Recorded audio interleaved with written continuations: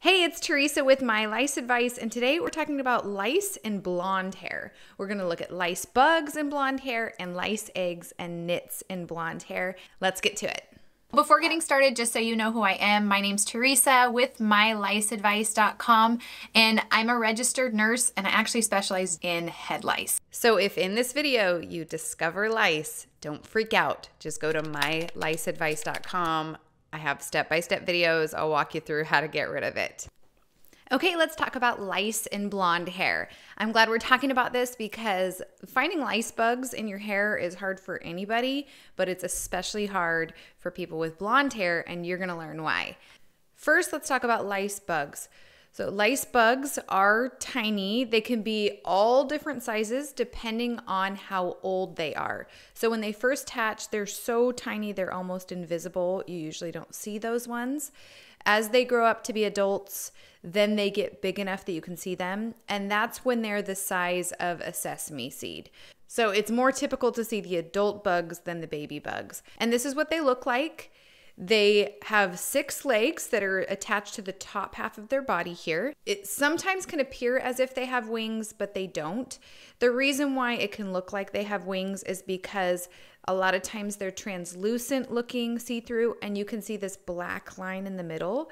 That's actually their stomach and their intestines that you can see through their translucent body. So a lot of people assume that if they have lice, they're going to find tons of bugs. But even for people that have a full lice infestation, that's not necessarily true. First off, like I said, when they're babies, they're so small, you can't see them. But the other thing that they do is that they actually blend in with the color of hair. So for example, do you see the lice bug in this picture here? There it is right there. So I want to compare lice that I find in someone with black hair to lice in someone with blonde hair. Here's a picture of someone with black hair and head lice. You can see that the head lice are actually black looking. They become darker to blend in with that hair. Whereas this is somebody with blonde hair. You can see that the head lice is actually lighter. In this case, the bugs themselves are more translucent, they blend in better. So typically with somebody with blonde hair, you're gonna find these more see-through translucent bugs or a very light brown bug or a tan bug. So in this picture, I have different lice bugs from different people's hair. And over here, these are lice bugs that I pulled out of somebody with dark hair. And these are lice bugs that I pulled out of somebody with light hair. And then you'll also see this red bug. Head lice feed on your blood. And right after they feed, they're typically this red color. So if you see that kind of lice, that's what it is. So because lice bugs are so good at blending in with the hair, when you're looking for lice on somebody with blonde hair, you really want to be looking for lice eggs. And lice eggs are also known as nits. I use those two words interchangeably, lice eggs and nits. And these are what they sound like they are. Lice bugs lay little eggs in the hair. Each of these little eggs has one bug inside of it that will eventually hatch, and that's how they keep reinfesting the hair.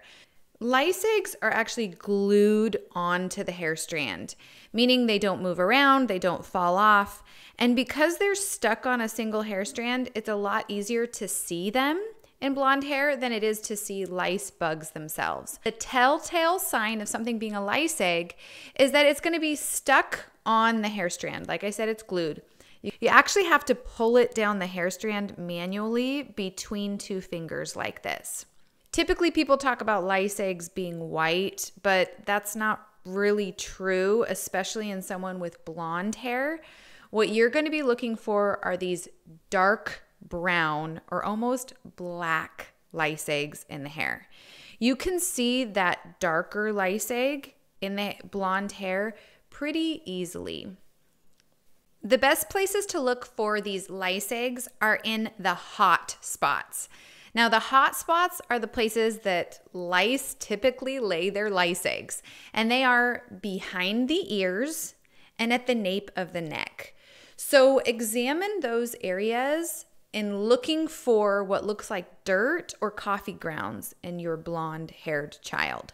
Now, how you really examine whether or not something's a lice egg is you actually put your 2 fingers, you pinch that lice egg, and you try and pull it all the way down the hair strand.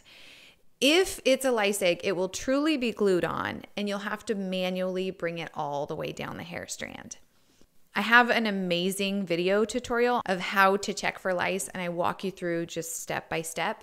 So if you're not sure whether or not your blonde-haired child has head lice, go to my website, myliceadvice.com, and just follow along with that video. I'll put a link in the description below. Now, if you already know that you have lice or you discover that you have lice, one thing I want to make sure you're aware of is that head lice have become immune to lice kits and home remedies that used to work in the past. And so it's pretty typical for people to have head lice come back over and over because they never get rid of it with those over-the-counter kits or home remedies. And so if you have head lice, go to my website, myliceadvice.com. I actually have a step-by-step video system. You just follow along the videos, and by the end of them, you'll be done with lice, and it won't ever come back again. And I'll put a link for that in the description below. So just really quick, let's sum up lice and blonde hair. Now remember, they're all different sizes. You're not going to see the babies. And in blonde hair, they're going to be pretty translucent or tan. They're going to blend right in with the hair. It's very difficult to see them. Now, the lice eggs are easier to see because in blonde hair, you're going to see the darker lice eggs. And so you're going to look for those darker lice eggs in the hair. They typically look like dirt or coffee grounds, but remember, they're not going to pull down the hair strand. If you want to know how to check for head lice, go to my free video tutorial that's called How to Check for Lice. You can find a link in the description below. And if you do have lice and you'd like some help, then head over to myliceadvice.com. There's loads of free resources there, including a free house cleaning checklist specific to head lice. So that's it for today. Be sure to like and subscribe below. And if you have a comment, feel free to leave a comment. And if you have discovered lice, then head over there and check out that step-by-step video system. I'll see you there.